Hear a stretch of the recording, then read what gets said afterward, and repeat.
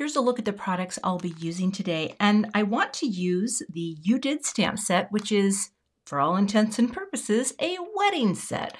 Weddings are coming. I know someone who's getting married this summer, or actually, well, it's coming. So I have an idea, and today I've got some Simon Says Stamp Clear and white powder because I want to make just a really pretty neutral background with this gray cardstock. I think it is from Spellbinders.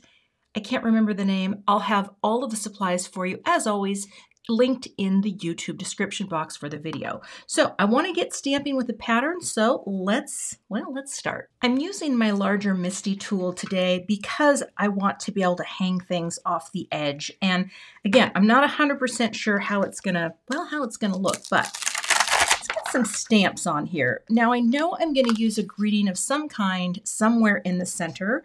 And so, I think we'll start up here. And I'll just place a bouquet roughly maybe there. I guess I could place a few things together, right? And then see how it turns out. Let's come up this way. The idea is just to make a pattern, and hopefully it will all come together. Although I don't know if I like that. How about rings for those people who like that sort of thing? I don't wear mine right now because my body's got some extra weight, and I'm not going to have my ring resized. I'm sorry. Not going to do it. Just not going to do it. I've already done it once, and I feel like that's just one too many times. All right, little heart here. This is actually inspired by a card I saw on Instagram using my set, and I will definitely link to that card below in the description, because you should take a look at that because I thought it was so pretty. It made me think I want to make a pattern too. That's what we're doing today. All right, press, get all these things. And the positioning of this won't be perfect, and that's fine. We're not too worried about that. Now, I've already stamped with a couple of these before on a previous card, and I'll be sure to pop a link up right up there, a card, and also I'll include a thumbnail at the end that shows that card as well. Now, I'm going to take my anti-static powder tool from Simon Says Stamp. This is a new tool from Simon, and all it does is it adds a little anti-static powder, and this is scent-free. You cannot smell it, which is nice. We're just doing this all over so that when I go ahead and stamp with my embossing ink, it will stay this powder will just stick to where the embossing ink is. So liking this tool a lot, but I don't want to touch this again. So that's kind of the key here. I'm going to take my Simon Says Stamp Clear ink, and I'm going to ink this up really well. And then I think I'll just fill in wherever the pattern allows me to fill in. But again, I'm going to try not to handle it too much. We are in the corner, we're coming down, and I'm going to take my little stamp press tool. I'm actually going to stand up. I sit when I craft a lot. I used to be an exclusive stand-up crafter, meaning scrapbooker. Back when I scrapbooked, I could have never sat because I couldn't ever see what I was doing. And sometimes I think with a project like this, I need to put more pressure to really let that ink transfer. Let's lift it up. And one of the things I love about being on a cardstock like this is you can actually see the pattern, right? And I don't need to sprinkle anything on this now because I'm going to keep building out this pattern. So I think what I will do, I'm gonna flip it. Maybe just pop it right about there. I do need to wipe this down because I'm gonna place more things here. And I want to make sure they're dry before I place them down because I don't want to transfer any more water or ink. This is pretty damp or dry. It's damp but dry, if that makes sense. We're just going to kind of repeat the pattern to the best of our ability. Again, I'm going to place this. I'm just going to go like that because I am going to trim this down. So we'll just say maybe there, okay? Knowing they'll probably get cut off. And this one I'll just sort of nest in there. it's just pattern making, you know, and it doesn't have to be perfect. We're just kind of going upside down, every which way but loose. How many people remember that movie? Was it Clint Eastwood? And he had the orangutan. Okay, here we go. I love throwing out randos. Okay, every which way but loose. I remember that. Clyde. Wasn't his name Clyde the orangutan? You gotta let me know in the comments. And I think there was a song, Every Which Way But Loose, but I can't. That one is on the tip of my memory right now, so I might be wrong there. But I think I'm right. Like BJ Thomas or someone like that. Okay, paper didn't move, so again, we're gonna bring this in and transfer. I'm gonna stand up here, really put that shoulder into it. And I don't know if I need any other pattern part on here, but the beautiful thing about this is embossing ink stays damp. And so it's, well, stays damp, stays sticky. That sounded kind of weird. And so this is going to be just fine. I'm going to trim, so I'm good to go. Fine detail white powder. Let's sprinkle this on. And hold on here. I couldn't figure out why I couldn't see. Had the wrong glasses on. Oh, that's so much better. Okay. We're just going to sprinkle this. And this is the Simon Fine Detail White. It's probably my current favorite white powder. I use it all the time. And because I'm not doing any ink blending over this, this is just to get the nice little white pattern. Just going to let that sit, and then we'll just let it slip off. Sometimes I just take my little, what is this, brush, and, oh, look at that. Now this is why we like anti-static powder. Look at how clean that is. Oh yeah, that's good. I don't need to do it again. We're going to set that there, and now I'll just funnel this back in. I don't have any fancy thing for my powders. This is just what I do because it's quick and it works pretty well. I have the Wow embossing tool. I like it because it has the 2 speeds, and all I'm going to do here, I'm going to tilt this a bit and zoom in for you. I'll get this preheated. I don't think there's anything that needs to be dusted away. I think it's great.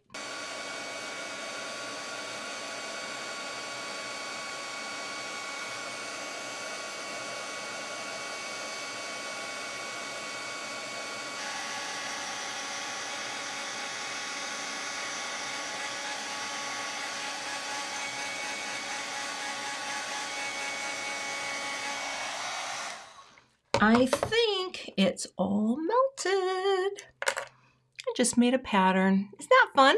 It's just very simple and very elegant. So I am going to start thinking about my greetings. So let's get back to the stamps. I have some Neenah Solar White Classic Crest in the 110 pound. And I think I'm actually just gonna stamp a couple greetings. Now I like to do this because sometimes I'm not 100% sure what I want on a card, and sometimes I'll do it, you know, just get a bunch of greetings at once, decide which one I like the best. Now there is a die that goes, it's designed to work with this. It says You Did, but it's a stacked word and shadow die, and it's taller. I just wanted to keep this with stamping, so that's what we're gonna do here. I have some ultrafine silver, and I love the idea of silver and gray together. So again, we're gonna anti-static powder this up. Let's get our embossing ink again and ink these up. I may stamp this down twice just because I haven't used the other 2, and I just want a really nice coating of my ink. Okay, let's do that again. All right, paper did not move, and so we transfer. Before I use my powder again, I am going to take my Swiffer cloth and just go over it to pick up any of the white powder that may have stuck, because that happens, right? Not all the powder comes up and out, so I like to try to remember to do that, just so that I have a clean little sheet to work on, and I don't contaminate any powder. So let's bring in the Simon Ultrafine Silver. Sprinkle that on. Okay. Looks good. Where's my, I do love this because it's like a little, ooh, that looks good. And again, this is what I love. The powder just falls away. So if you have issues, be sure to check out an anti-static powder tool. It makes a huge difference, and it will make you happier when you're stamping and embossing.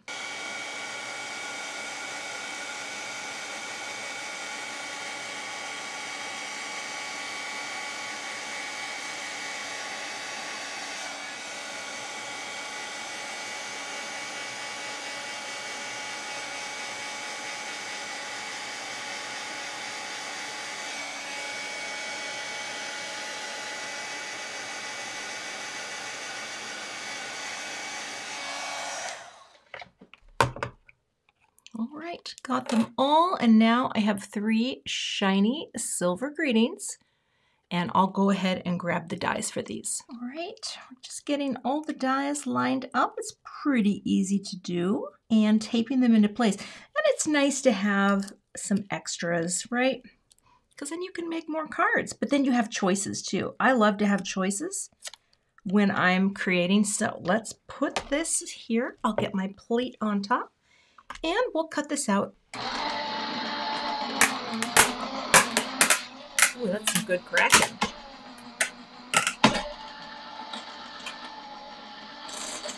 I probably could have angled my sentiments a little more, but pop you out, and pop you out.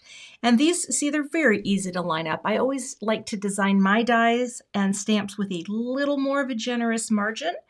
So now it's time to trim our other panel down. So we have my panel and we're going to cut this down.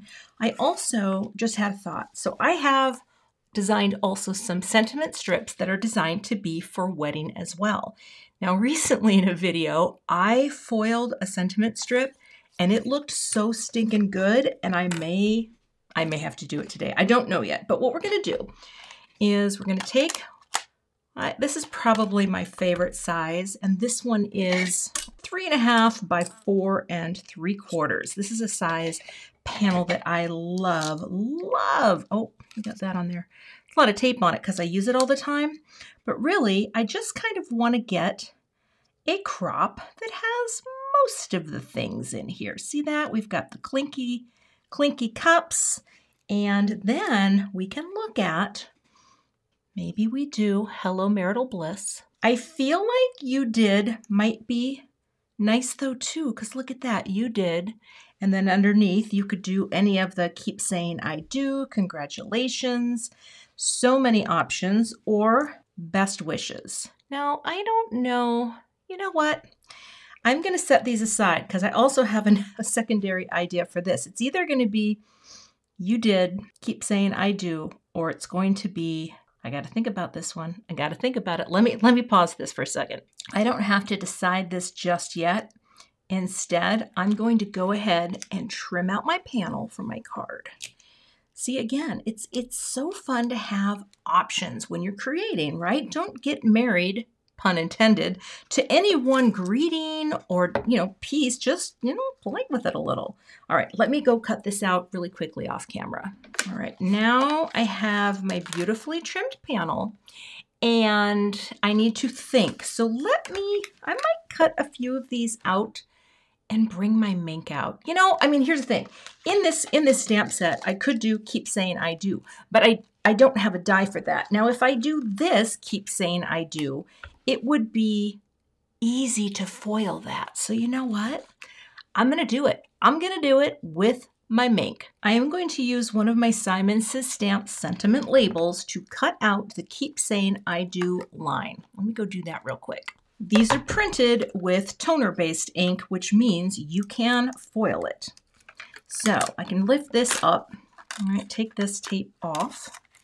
And now nothing will be harmed, right? Because this tape it rarely tears paper. It's pretty solid.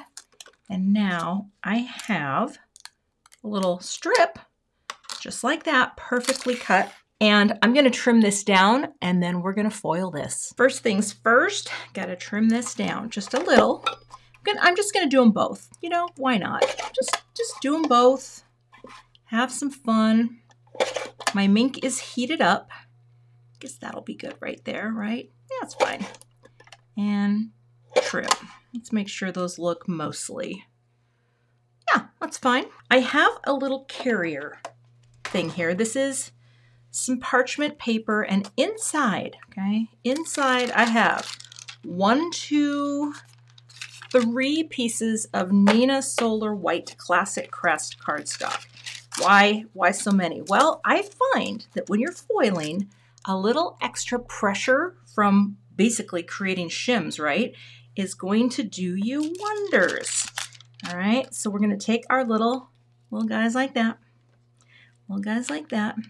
and I'm going to cut, let's see here, I do have some silver, yep, silver deco foil, got a little piece here. I'm going to, well, maybe I'll take these scissors. Just gonna cut a little piece, don't need much. Oh, there you go. Okay, that's my piece. You wanna put the shiny side up, right?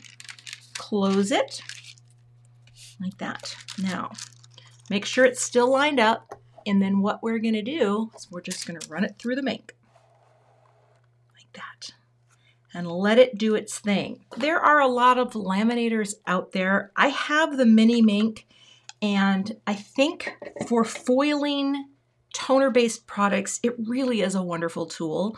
If you're thinking about doing a lot of that in your future, it's a good investment. I've had this from when I was a scrapbooker. I've had this thing for, gosh, 10 years, and I only really started using it when I started baking cards. So there you go. I am not gonna go through again. I'm gonna do the one and done. And if it works, great. And if it doesn't work, well, we're gonna move on to something. Oh, I basically almost missed my foil. Let's peel and reveal. I'll zoom in.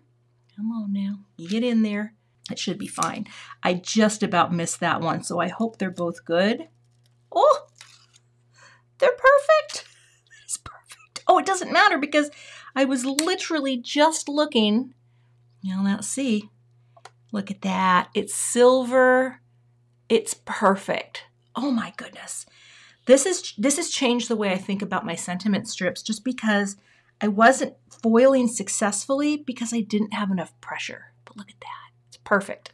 All right, I'm gonna put these things away and we will start to build our card. I am going to make my note card quickly here. I've got my Neenah Solar White. We're gonna score it at 5.5, and that way it will be my typical top folding note card. Oh, there we go. All right. So here's what we're gonna do. Let's pop this down first. And I have some Ulta foam tape on the back. Like that. And I'm gonna stand up here for a second just so I can see what I'm doing. Get my head over for a second, and then I will promise I'll move it out of the way. There we go. Probably good to go with that nice margin. Yeah, that looks good. So this is Simon Says Stamp foam squares that are a little bit thicker, and this I put on a little thinner. That way, right, we're not completely, and I think I'll go up a little more into this, not the dead center, and actually kind of like that because then you kind of fill in that little spot there. What if I did the sub-greeting first? You know, might do that. Let's get her up. I will take the foam squares off the back, or the backers off the foam squares. That made no sense, but I think you know what I meant. I'm gonna take some liquid glue and just put a daub there. Oh, I got a little, you know what? Look at that foam square. He's just ever so, oh, that wasn't the backer. There we go. All right, let's try that again. Okay, there we go. All right. Now, I'm going to focus on making sure this is in the center, right? We're just holding this down. We're dropping. We're going to press it right up against. That looks pretty good. Okay, then we know. Straight as an arrow. Looks good. Now I'll do the same. Stay there. Don't move. It's the one thing about the glass board, which I love working on. I really do like this light white board, even though it's not super bright white, because my cardstock's bright white, so you can kind of see the difference, right? But it's slippery. It's a little slippery. Get a little bit of liquid glue just for that little wiggle room, right? Just a bead. And now I can place this down right over the top like it was meant to be. And you can see, right, the Y, we're going to dip that little Y descender. That's what the part of the letter that kind of slides down is called, or slides down, that dips down. And that's nestled in there very nicely. Oh, I like it. I like it. Very fun. Let me grab some silver sequins. So we have our 5 sequins because we like the number 5. Odd numbers are our friend. Okay, let's boop it up. And we're going to go glue and boop. Little glue. Boop. Gets higher as you go. The high pitch. Boop. I wonder how high I could go. Glass shattering? Probably not. Boop. And we'll nestle the last one in here. Boop. Back down. Okay. So that is the finished card. And I actually think it's really cute. Very simple. Very fun. Neutral. Pretty. But I do want to show you something that I'm going to do next. All right, so hold that thought. I want to create a matching envelope. Now the fun thing is, you know, oftentimes if you're going to a wedding, right, you're literally delivering a gift in person in the card. And so what could be very fun, let's see, I might have to zoom out just a little bit here, to have a fun envelope. So here's my thinking. Here's the envelope. And then what we're going to do is we are going to take some flannel ink, which I think will be a very nice match here. And I'm going to grab my stamps and I'm going to grab the bouquet like that. And what I want to do is just sort of stamp this off to the side and maybe put best wishes on it like that. I don't know. I'm not sure. But I do think having this bleed a little bit, and bleed simply means if something extends beyond the border of your contained space, in this case, the cardstock or the envelope stock. And what we're going to do is we're just going to ink this up with flannel, a nice neutral gray. And the cool thing is it's going to reinforce your color palette, right? Because inside you have your nice neutral gray card. See that? Come on. If you miss it, go right back in, and there you go. Oh, it's so cute. I think that's good. I don't want to stamp it again because I want it to be very light. So I'll just clean off that stamp. And now I have a little envelope that's going to match. All right, let's put this away. Now the thing is, I have both of my things, right? Hello, oh gosh. Wouldn't that be cute just like that as the envelope? I think it would be cuter than Best Wishes. And yeah, it already has foam tape on it, but you know what? I don't care. I'm going to zoom in here a little. And I am, well, or do I want to stamp it? You know, I'm going to stamp it, and I'll tell you why. I want this to be the fun. Pop you here. Get it as straight as you can. Does that look good? I think it's going to be great. It's an envelope. It's going to get tossed. So let's ink you up with the flannel like that. Bring it down and stamp. Just give it a second to transfer like that. And now I have this, and I could write the guest's name, the guest of honor, I should say. The couple to be. So now I have a sweet little wedding card, and I have this wonderful matching envelope in gray to give to the happy couple. You can find links to all of the products I used today in the YouTube description box. If you're not a subscriber to my channel, please become one, and I will see you back here with another card project soon. To see another card where I used this stamp set, plus another card that you might be interested in, check out the 2 thumbnails I have linked below, and I'll see you in those videos.